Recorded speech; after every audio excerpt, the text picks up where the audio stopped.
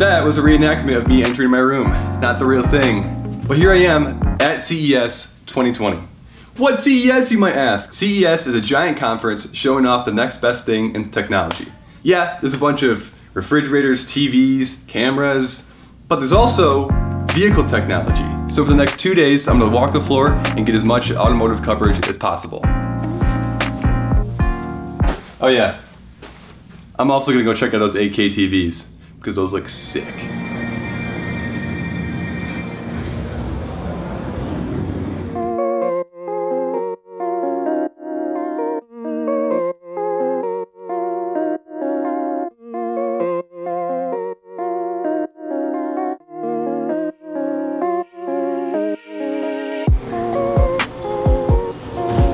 CES 2020 came and went, but left us with a few notable surprises. This year, I was joined by Zach Palmer, an associate editor for Autoblog. After his morning interviews, we finally met up for a bite to eat.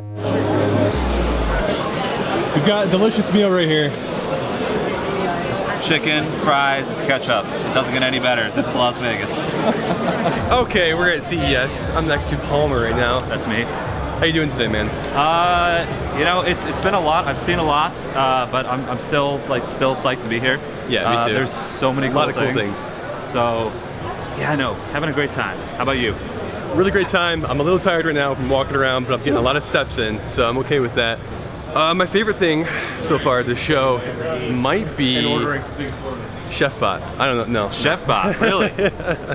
No, I think my favorite thing, automobile-wise, might be the Sony car, just because it came out of nowhere. Yeah, the Sony car is cool. I still think the Mercedes car is pretty cool too. That's what I was gonna say. Like, it's a toss-up on that. If I had to pick one, that would be it right now. Yeah. I still want to go back and look at it some more. Yeah. It was totally swamped. That's how popular it is at the show. Super busy. Everybody wants to see it. Yep. For good reason. It's an incredible piece of art. I'm deeply honored that the mastermind behind the Avatar song, James Cameron, will join me with his team here on stage tonight. And we've already done some work together, and I would like to present the first result of this partnership.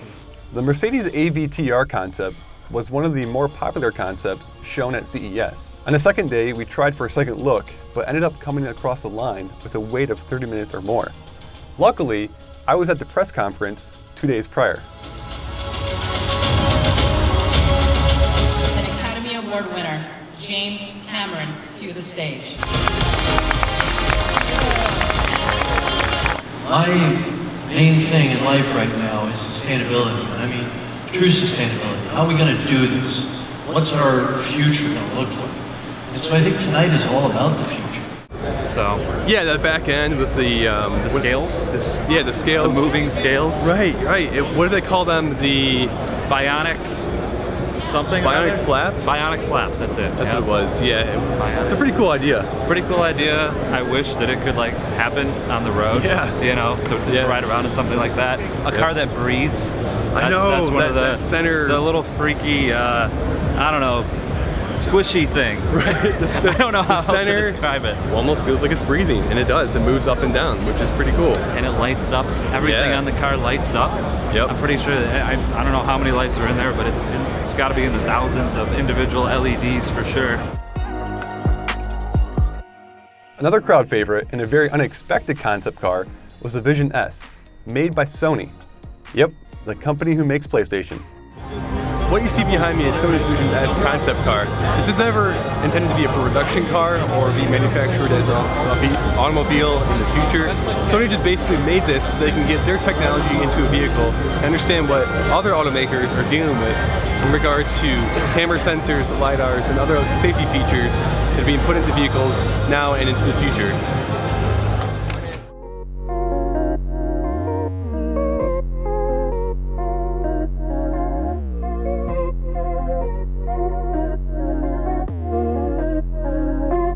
At the end of the day, Zach mentioned BMW was offering rides in a BMW i3, but it was modified and called the Urban Suite. So we just downloaded the BMW Experience app. That we did. For the i3 Urban Suite. i3 Urban Suite is essentially a BMW i3 that has been transformed into a personal luxury chauffeur vehicle. So they've taken 3 of the seats out. It's just a driver's seat and a 1 rear passenger lounge seat. Right. Like all of the interior has been swapped out for super luxurious. It's just anything that's supposed to look futuristic and provide more ambiance and luxury to the ride. And we're going to ride in that away from the show today. Right. In the app, it looks like you have about 5 different settings here. There's one, you can change the temperature. Another, you can roll the window up or down. Another, you can change the fan speed. And then you can turn a light on and off via the app. So through the app, while you're in there. Through the app, you control mostly everything. All of your ride preferences. All right, that's you. About to go hop in my BMW i3 Urban Suite. Have fun, man. Oh, that's mine right there. Oh, look at that. Our pair. All right. Our chariots. Our chariots have arrived. Alex? Yes, it's me. Let's go, Brandon. Good, how you doing? This one, let's go. Let's do that. How are you? Doing good. Good. I have your cappuccino in the heated cup holder. Oh, thank you. Feel free to take it down.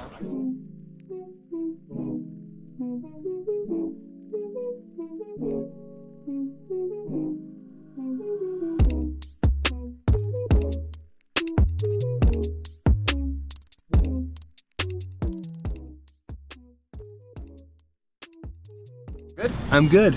You'll see 3 buttons, the golden triangle right there. 2 of them move this footrest forward and backward. So All right. you're comfortable. And that triangle folds down your TV display. Okay. So from the app, you should have gotten a little invite code, whatever. You have Amazon Amazon Fire remote that controls everything right here. Really? Yep. Okay. You can also, an iPhone, okay, you can plug in your lightning cable, and you actually have speakers built into your headrest, so you can play music, whatever you want. Nice. You can really listen to anything you want. Yeah. It's called your little sound suite. So I won't really be able to hear anything that you're playing unless it's like blasting loud. What else? Oh, you have a little lamp down there. So push that little oval-looking thing. Yeah. There you go. And There it there's is. different dimnesses. So you push it again, it gets a little dimmer. Really? Oh, little ambiance going on. Yeah. Okay. And then one more should turn all the way off. So if we were to adjust it, Oh, like, yeah, let's turn it on. where are we going tonight? So tonight we're going to the Mandalay Bay. Perfect. Mandalay Bay it is.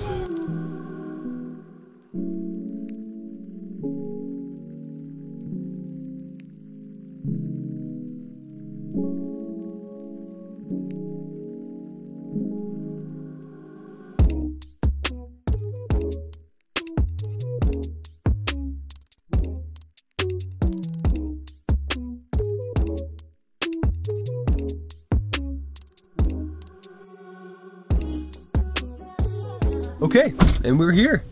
Just getting dropped off at the Mandalay Bay. Well, hey, Enjoy. Appreciate it. Thank you. Enjoy your stay, and maybe I'll see you again. Yeah, sounds good. All right, that was it. The ride in the BMW i3 Urban Suite.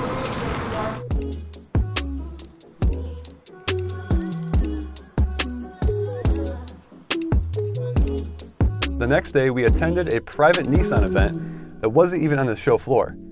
Out at Las Vegas Motor Speedway, Nissan had a demonstration showcasing their e-Force driving technology. It's a twin-motor prototype on a modified Leaf. Okay, it is a bit windy out here in the Nevada desert, but we're not really in the desert because we're at the Las Vegas Motor Speedway. That's right. Driving something from Nissan. What is it, Palmer? It's a prototype all-wheel drive system. It's called an e-Force. It's in the Leaf that you can see right behind us, actually. Yeah. We're driving that. We're testing out, you know, what Nissan is going to be bringing to their future EVs. Now, we just went for a test ride in the back seat of the e-Force. What they have us doing is going through this track on different courses, a slalom, J-turns, and an acceleration course. And they turn the control system on and off.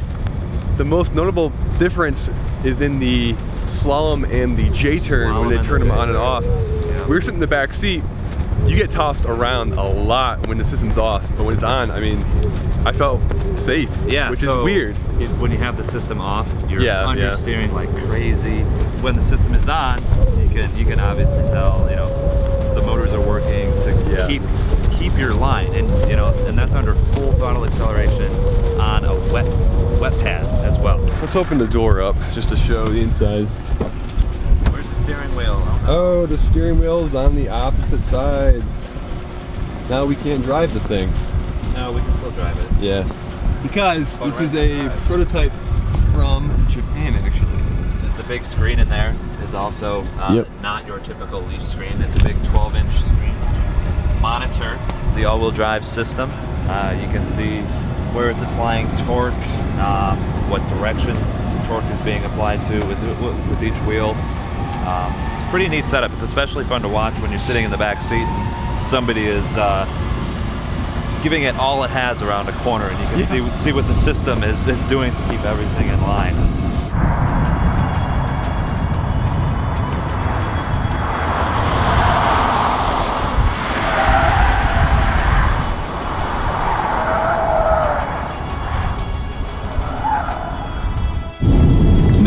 System on. Full throttle around this J-turn. Holding pretty well. Yeah, that does so much better. That holds so good. Yeah. It's amazing the difference when you turn it off and then turn it back on. Yep.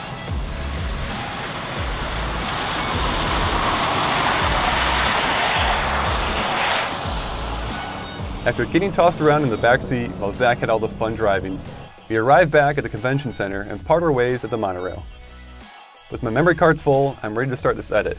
2020 is already off to a great start, as CES is easily my favorite trade show of the year.